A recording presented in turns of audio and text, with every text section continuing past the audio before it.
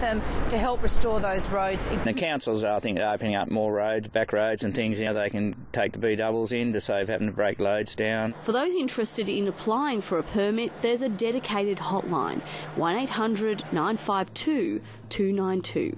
Serena Andaloro, PRIME7 News. Ballina has welcomed Australia's first wellness centre designed for the elderly, and the facility is already proving a hit with local retirees.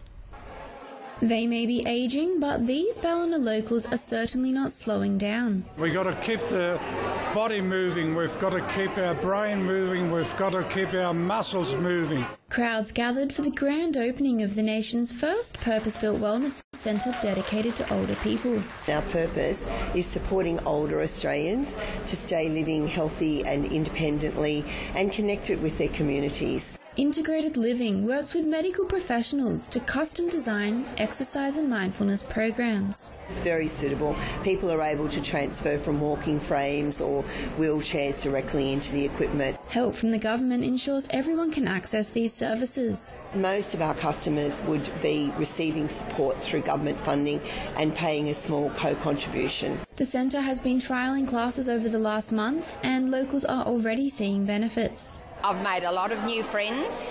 I'm feeling very, very fit. And believe it or not, I'm getting 2 little bandamegs on either arm from using the machines. Local council says the facility is exactly what their community needs. We're very privileged, but I think it's hopefully it's the tip of the iceberg, and it'll just keep growing and we'll get more of these in. With a range of group and individual sessions available, retirement has never looked so good. Neve Sullivan, PRIME7 News. Still to come in PRIME7 News, new rules to save a fish species. And meet the cute new recruits for Guide Dogs Australia. And at 6:30 tonight, the